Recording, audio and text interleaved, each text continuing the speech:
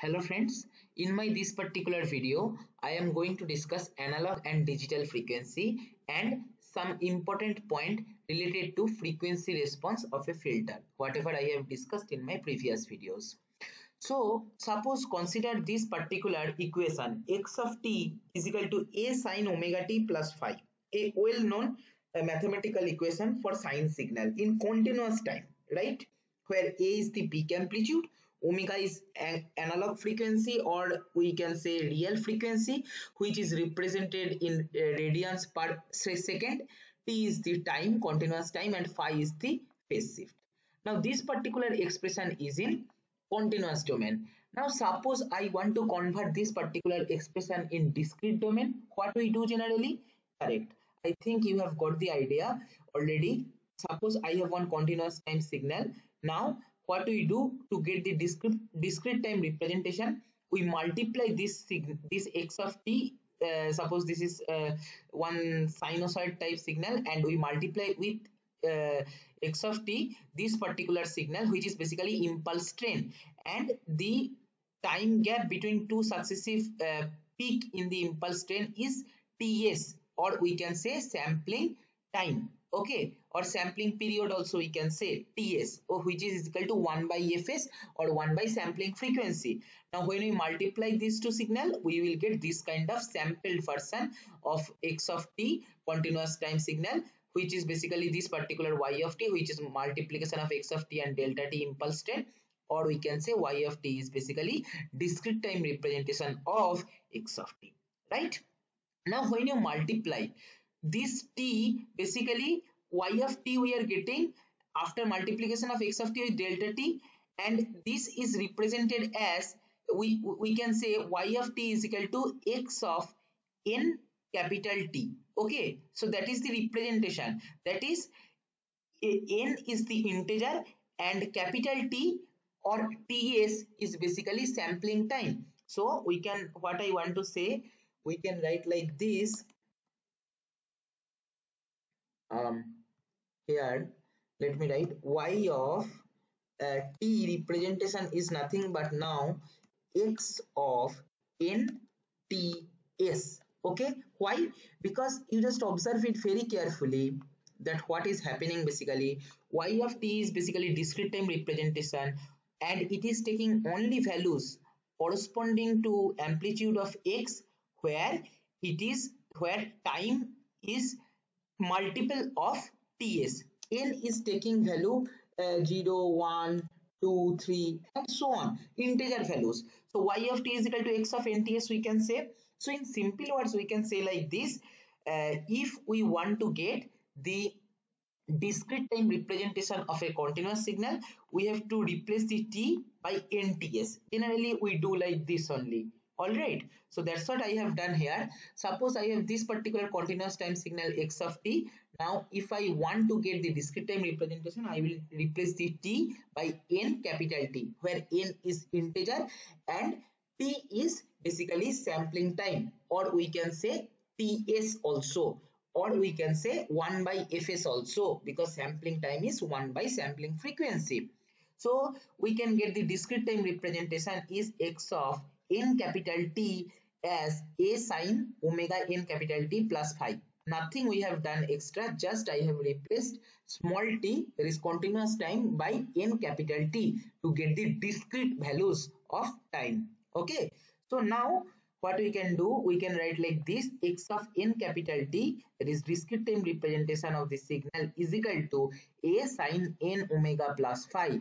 What I have done here, I have replaced this particular omega into t by this particular w omega symbol, okay, where this particular omega is equal to our actual frequency or real frequency or analog frequency into sampling time. Okay, this particular omega is termed as digital frequency. So now I hope it is clear what is digital frequency and what is analog frequency.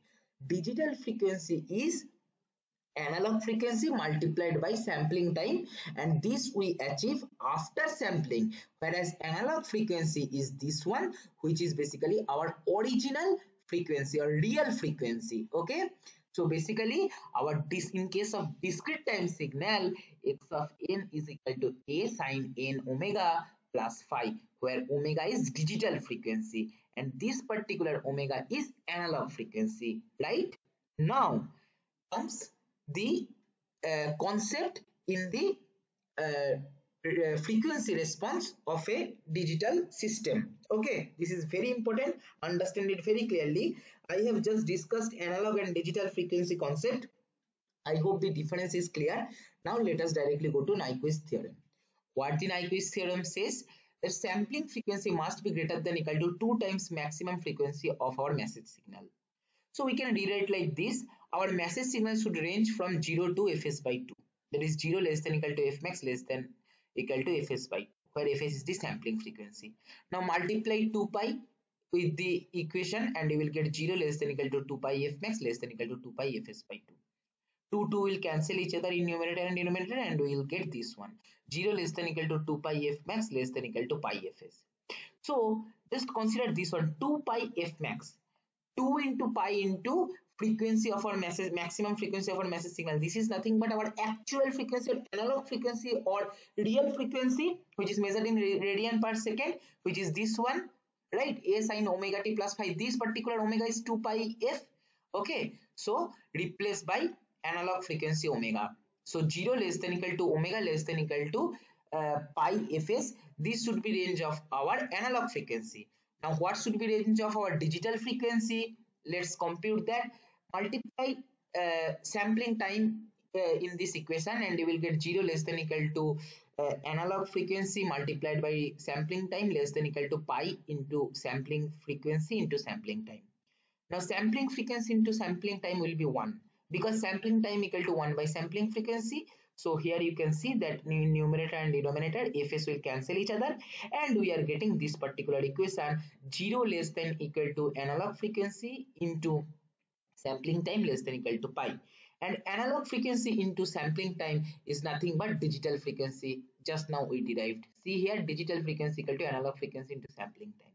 So what we are getting, the range of my digital frequency or point of interest of my digital frequency will be 0 less than equal to pi. Okay, that range should be 0 to pi. Okay, so for digital system, whenever we deal with digital system, digital signals, the frequency range of interest will be 0 to pi. All right, now let us try to understand in the MATLAB code what is the significance of this particular theoretical idea. Already in my previous video, I have discussed about moving average filter, right? So basically this particular numerator and denominator coefficients I am taking directly from moving average filter. If you don't know about moving average filter, please check the link given in the description, because that concept is very important to understand this particular concept. Okay, what I have done, CLC clear all close all, and here I have written the moving average filter, and I want, my intention is to get the frequency response, okay, of the filter. Now when I have talked and discussed about the frequency response or DTFT, I told you that periodicity is 2 pi, right? And the omega for which you have to plot, either you plot from 0 to 2 pi or minus pi to pi, because as periodicity is 2 pi, so to get the complete idea of the response, at least the 2 pi range you have to plot. So you can choose either from 0 to 2 pi or minus pi to pi. That is your choice. I have told that time this concept. But now what you have seen, our original point of interest should be 0 to pi, right? So I am writing 0 to pi here. Okay, so omega is 0 to pi and a equal to input, enter the number, that is how many numbers average you want to take, and then we are giving the numerator denominator coefficients and frequency we are using to get the frequency response, and we are plotting the magnitude part and phase part, right? So let's visualize this. Control A, evaluate selection, enter the number. Suppose let me give 8. So 8-point moving average filter I want to get. So what we are getting? We are getting the magnitude and phase plot of the moving average filter like this. And from the magnitude response, now try to understand. From the magnitude response, what we can conclude. See, at low frequency the gain is very high, and as the frequency increases the gain decreases. So obviously we can say from the magnitude response that moving average filter is basically nothing but a low pass filter. Intuitively also we can say that moving average filter is a low pass filter, because in my previous video you have seen that moving average filter removes the noise and makes our input very much smooth. Okay, and obviously it is quite clear that whenever any system makes input signal smooth, that means it is not allowing sudden change, that means it is removing the higher frequency component, that means this low pass filter. Here from the magnitude response also we can visualize that the particular system is low pass filter. So moving average filter is basically one proper representation of low pass filter. And what is the relationship in between the theory whatever we have discussed earlier and now whatever we are implementing? See, if you are plotting from 0 to 2 pi, then what will happen? Suppose, let me give enter the number, suppose I want 8 point average, then we are getting like this. So from this what you can see, you are getting at high frequency also it is going like high. You may interpret this in a wrong way, but here why it is happening like this, there other reasons are there, because the periodicity is 2 pi, so it will make another periodicity. This concept I will discuss later. But to understand the type of the filter, as just now I have shown you that our point of interest of frequency should be 0 to pi. Okay, so omega is 0 to pi, and if I plot whatever response I will get, suppose let me take 5 point average, so we will get like this. So as at low frequency, this part obviously corresponding to low frequency, and as we go this side towards pi, okay, as we move towards pi it will be high frequency. Okay, so basically at low frequency gain is more, so that it is quite clear from the magnitude response itself we can conclude that moving average filter is a low pass filter. All right, one more concept. Suppose I want to implement high pass filter using moving average filter, what we can do? See, idea is very simple. From the low pass filter, how you can get a high pass filter? We subtract 1 from the frequency response, right? Because if you observe the, okay, let me show you. So if you observe the low pass filter frequency response, it will be ideally like this. And suppose this omega c is the cutoff frequency, and as I told you 0 to 2 pi is our point of interest. So this will be our low pass filter. How high pass filter will look like? High pass filter will be basically this one. I am talking about ideal low pass filter, so this one I am taking as magnitude. So in case of high pass filter, after the cutoff frequency it will allow the signal to go. So basically if this particular range is pi, what we are getting from 0 to omega c, it will not pass any signal, and from cutoff frequency to pi it will allow. So this is high pass filter. So from the magnitude response itself we can conclude that if we want to achieve the high pass filter from low pass filter, we have to subtract the magnitude response of low pass filter from 1. Okay, you just consider 1 minus magnitude response of this, you will get this particular response, right? So that's what let me do here. What I will do, I will subtract 1 from the frequency response of the low pass filter, which is moving average filter.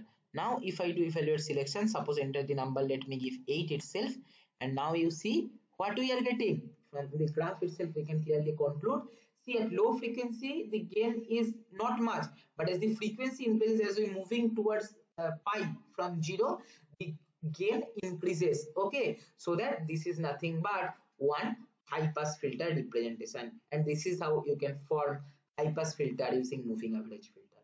I hope the concept of analog and digital frequency, our point of interest or frequency range in case of frequency response, and how to make high pass filter using moving average filter, and the concept of low pass filter in the moving average filter is clear to you. This is all for my this video. I will discuss some more important concept related to frequency response of a filter in my next upcoming videos. Thank you for watching.